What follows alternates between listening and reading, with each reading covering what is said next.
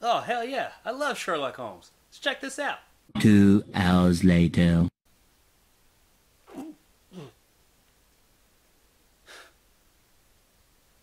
Why?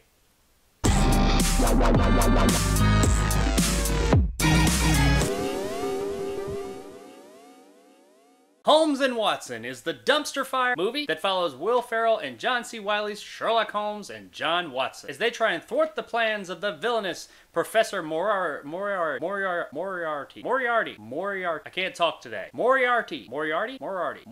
Fuck! Voldemort. This time around, they're taking a comedy approach to things, though. This coming from the duo that brought us the hilariously funny Talladega Nights and Step Brothers, it's understandable that you expect this to be pretty damn funny. And hey, maybe its biggest joke is that it fooled you into thinking this was gonna be a funny movie. Because it's not. This movie is absolutely fucking terrible. Like bad. Like they set out for this to be bad, kind of bad. I didn't laugh at all through the whole thing. There was one moment near the end that was kind of funny. Chuckle-worthy at best. And around the same part, there's a Billy Zane reference that kind of got a smile out of me. That's because it's fucking Billy Zane. How can you not smile? Beyond those two very small moments, there's not anything for you here in this movie. It's just absolutely, totally unfunny. This is a review though, so I guess let's do that. So the performances. They're pretty much on par with what you expect with this kind of movie. Not bad, just kind of slapstick and goofball. Which is fine, but what they're doing is just not funny, so it makes it stand out even more. And while the performances are fine, I guess, the chemistry between the two leads is just non-existent. Which is really weird because these two guys have worked together beautifully in the past. So you would think even if the movie sucked all around, the chemistry part would work. But it doesn't. There's like zero chemistry here between them. But I mean, at the same time, there's zero chemistry between anybody in this movie, including the viewer in the film.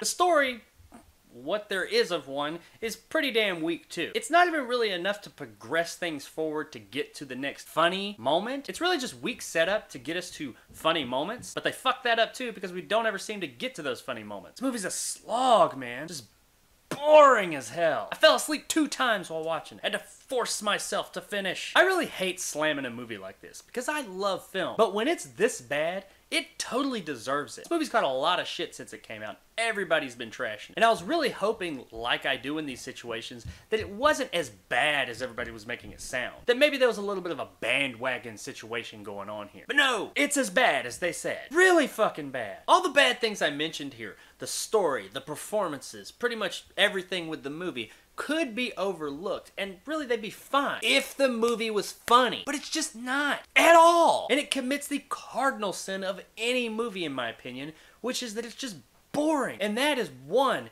of many reasons why this movie is an absolute, total, and utter dumpster fire. Do not watch this piece of shit. And if you do, just remember, I warned you. So there it is, guys, my bashing of Holmes and Watson. If you enjoyed and want more content like this, hit that subscribe button and help my little channel grow. If you liked what I had to say, give me a thumbs up. If not, let me know in the comments below why. And as always, I'll see you guys next time. Yeah, no shit, Sherlock.